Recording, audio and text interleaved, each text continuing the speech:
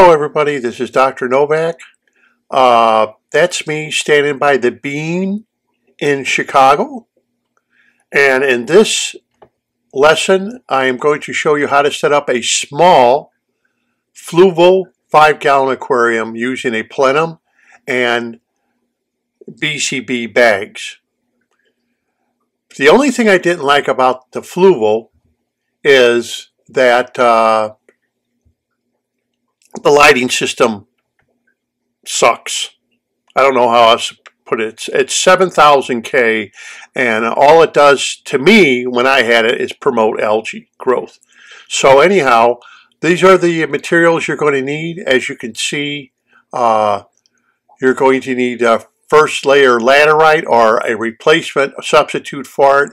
And as you can see, I use that top fin little filter plates that I got, and they seem to fit the 5-gallon absolutely perfect.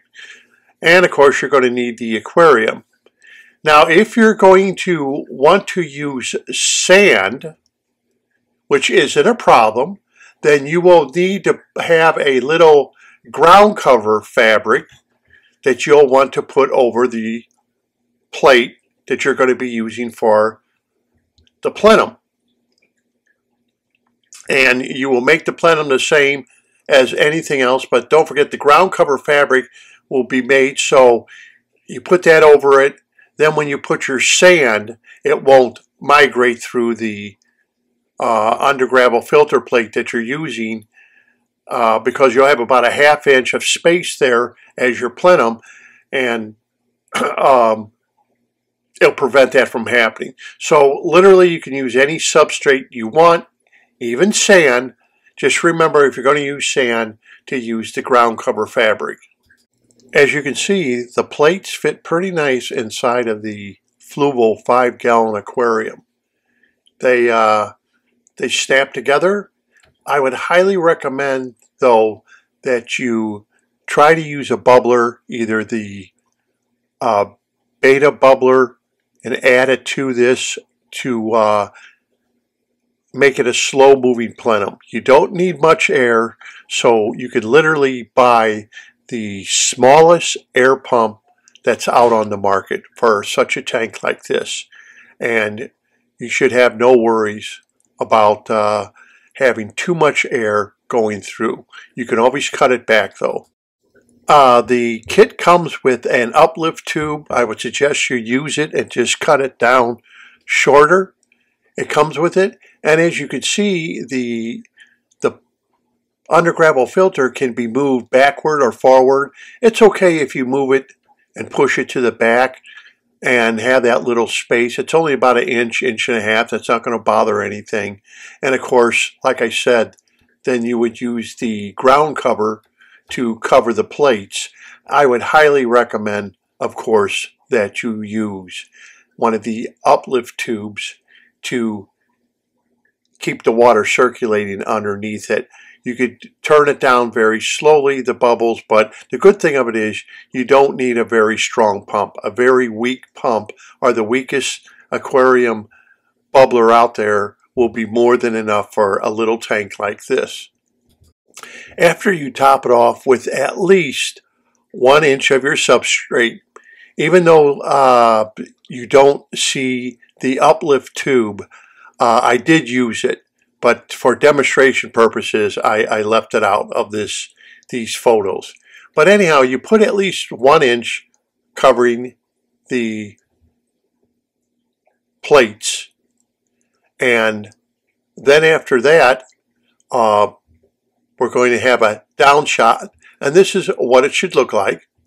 This is your typical 5-gallon little Fluval aquarium. The next thing you're going to want to do after you put about an inch in, now the substrate that you use here is whatever your preference is. Okay, this is a Fluval substrate that has iron in it that you're looking at. I don't know the particular name, like I set up this aquarium years ago, but what I like to use, of course, is first layer pure laterite, but I know in other countries this is hard to get, so there are substitutes. And here's a picture that was sent to me. As you can see, the undergravel filter, what they're using instead of laterite is the C-Chem with iron, and they're using for like the kitty litter a different brand. This is from probably overseas, maybe Australia or something else. But anyway, I used about 2 cups of laterite, and I just sprinkled that right on top of the substrate I was using. Like I said, what substrate you want to use is 100% up to you.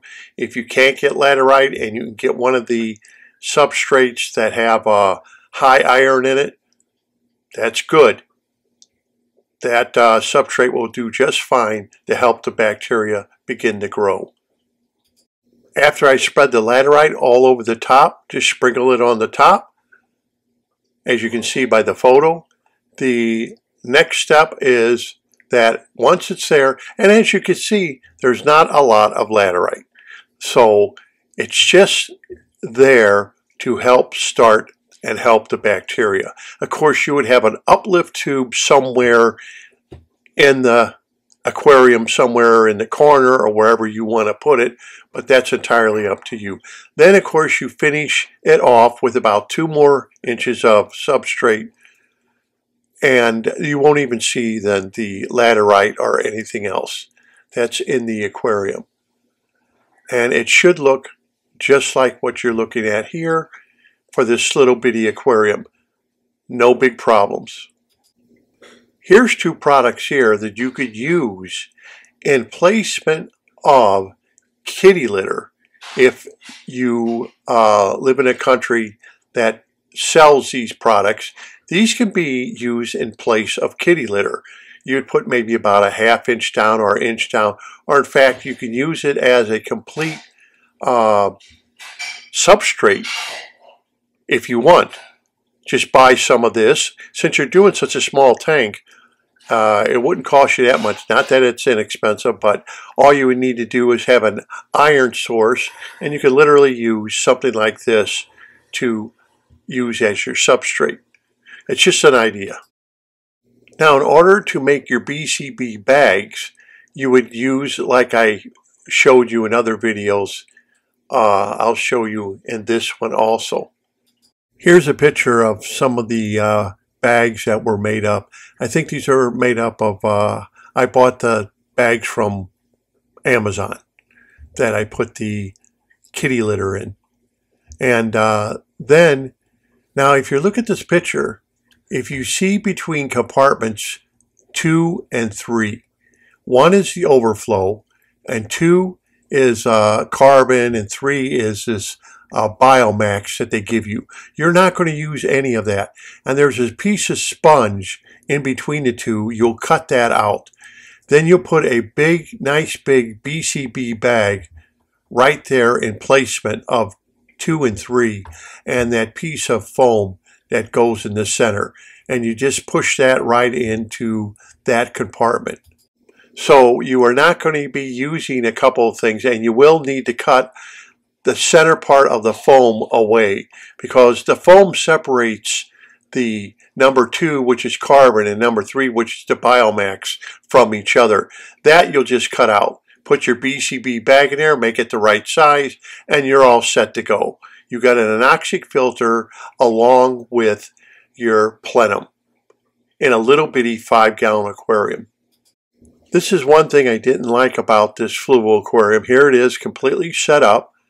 It looks like anybody else's aquarium with some nice, easy to grow crypt and some Java fern in it, and that's it. Little bitty 5-gallon tank. The thing I did not like about this particular tank was the lighting. The lighting promotes algae.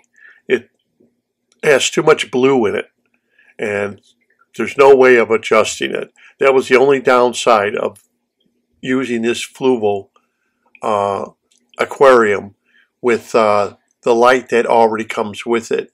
But if you wish to buy one of these, just remember that could be a downfall of the aquarium is the lighting. And of course now here's the tank with fish in it. These were just tiny angelfish to start out with. And of course you put your normal snails in there and stuff like that.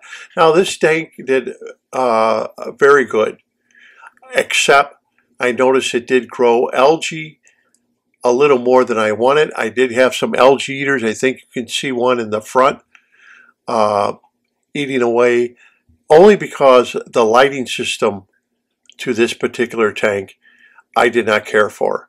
The 7000K. The new lighting systems are adjustable where you can take the blue out and they don't promote that algae, but this particular tank did. And now I'm going to show you another tank, an antique tank. Now this aquarium is a very old aquarium. It was made in the 1930s. It's all metal and it has mountain minnows in it. But as you see, instead of using a plenum, I just used large gravel with some hardwood. And the reason I used a large gravel is so oxygen can penetrate all the way through the substrate. And you won't get any anaerobic pockets or anything doing that. So that's another way of getting around. If you have such a small aquarium like this one can't be more than a gallon of water. So if you were to try to put the substrate directly on the bottom, you're going to end up with problems. So I just used a larger stone. It's for mountain minnows. They don't really care. And a little bitty filter in there just to keep the water circulating and clean. Very simple setup. You're not going to have an anoxic filtration system or a plenum, but it's just something to show you that if you have a very, very small aquarium, you're going to have some fish like mountain minnows or something. You use a larger size gravel so oxygen can penetrate all the way through to the very bottom of the aquarium glass. Anyway, that's it for this particular video. I just wanted to make it short, sweet for everybody that asked, can I show how to make a small aquarium? And yes, you can even make one out of that, out of the antique aquarium, of course, that's small, if you don't mind cutting the material out for your plenum and everything. But it's such a small tank, that's the reason I did it this way. Anyhow, until next time, this is Dr. Novak. Thank you for watching and happy fish keeping.